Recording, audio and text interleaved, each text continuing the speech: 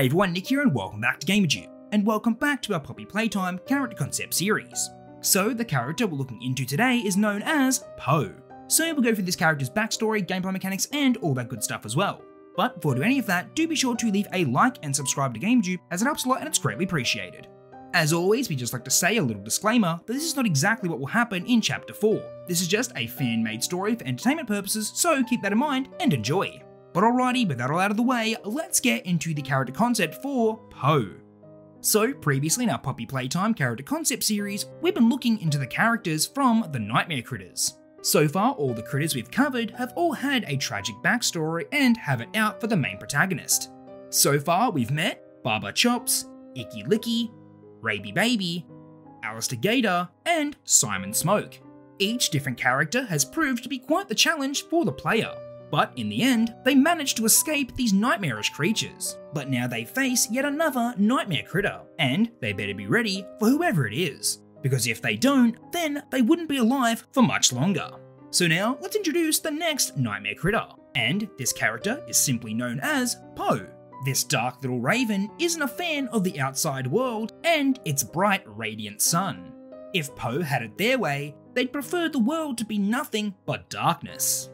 Po hates the sun, and thinks it's a cruel trick of nature that the world needs it in the first place. Most comfortable in the dark, they spend their nights hanging around graveyards, listening to music, and feeling vaguely angry at nothing in particular. They insist this isn't a phase. Scent cinnamon. So it's safe to say that Po is quite the dark and moody character, which is quite fitting, seeing as Po is a reference to the Gothic writer and poet Edgar Allan Poe.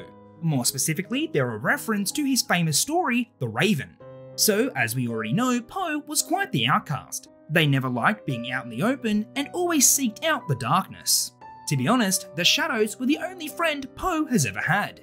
Even though their character bio states that they love graveyards, Po has never actually been to one. They hope that one day they'll get to see one in person. But seeing as there was no graveyard in the factory, Po chose the next best thing. They would spend all their time in the Ludwig Library. This was a personal library that housed all of Elliot Ludwig's collection of books. Elliot was known to read and study many famous works over the years. He even published his own book titled The Ludwig Legacy. But after the factory fell into chaos, it's been abandoned for quite some time. And since this private library never had any guests, it was perfect for Po. They would perch themselves on top of the bookshelves and bask in the darkness. Po valued their peace and quiet, and if anyone were to disturb this peace and quiet, then there would be severe consequences. The last time a stray toy wandered into the Ludwig Library, they had no idea what danger they were in. The last thing they saw were a few dark feathers gently falling from above. Then, before they knew it, Po's deadly sharp talons tore them to shreds. The same would happen if anyone else were to disturb Po, and unfortunately for the player, they would soon realise the danger that they would step into. And soon enough, they would have to deal with an angry and vengeful Po. Speaking of, we now return back to the player. After escaping from Simon Smoke in the boiler room, they now find themselves in a strange new area. This place looks quite different to the rest of the factory. After wandering through a series of dimly lit corridors, they eventually find themselves in the Ludwig Library. They never knew a place like this existed in the factory. It must have been off limits to all the other workers and was only meant for Elliot himself. All around this area were rows and rows of books. It seems that Mr. Ludwig had quite the collection, but the main concern at the moment was how they were going to get out of here. There has to be an exit or a passageway through the library. And, lucky enough, there was. At the end of the library was a single door. There was a strange mechanism close by with a note attached to it. It reads, "The Ludwig Legacy is missing. Return the book at once and access will be granted." You know which book I'm talking about. It's the purple one with the gold accents. So they need to find this book and place it in the holder. Once they do, the door is sure to unlock and the player can get out of here. They start searching through the shelves in hopes of finding this book, but seeing as there's thousands of books in this library, finding it could be quite the challenge. As they approach the first shelf, they see something quite strange. A few dark-coloured feathers falling gently from the ceiling. Then, moments later, something swoops down at the player. They dodge at the last second and see what it is. Perched up on a shelf was Po. They stare down at the player with discontent. This intruder has disturbed their domain and they won't live to tell the tale. Po plans to strike down at them as many times as it takes. The player will need to be careful of all these oncoming attacks. Po flies back into the darkness and waits to strike again. The player needs to quickly find this book and get out of here. So in this gameplay segment, the player will need to roam around and search for the Ludwig legacy. But as they do so, they would need to look out for Po. One way they could know that Po was about to strike would be the falling feathers. When they see them, they'll need to quickly take cover. So as they continue to search through the shelves, they have no luck finding the correct book. They need to search for the purple book with the gold accents. And it could be anywhere.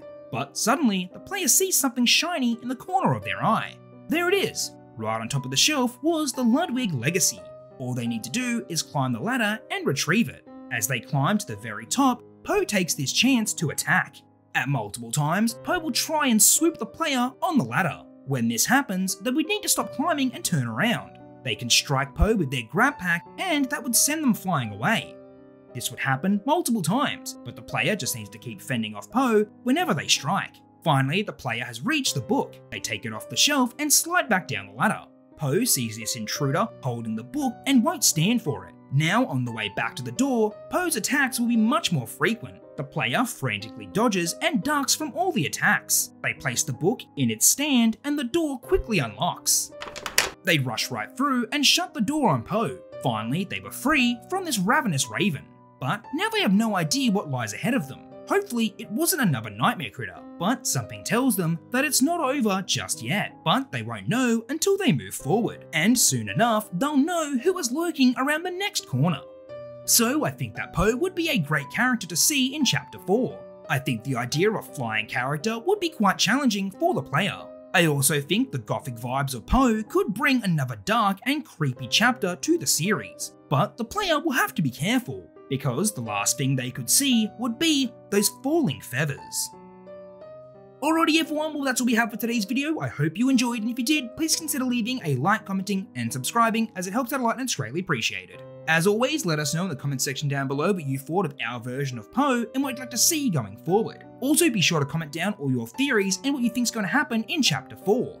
And lastly, I just want to thank each and every one of you for watching and supporting today's video. We're having so much fun making these new Nightmare Critter character concepts, and we're so glad you're enjoying them as well. And also a very big thank you to all of our Gamerjoob members. But alrighty everyone, until our next Poppy Playtime character concept video, I'll catch you later, bye.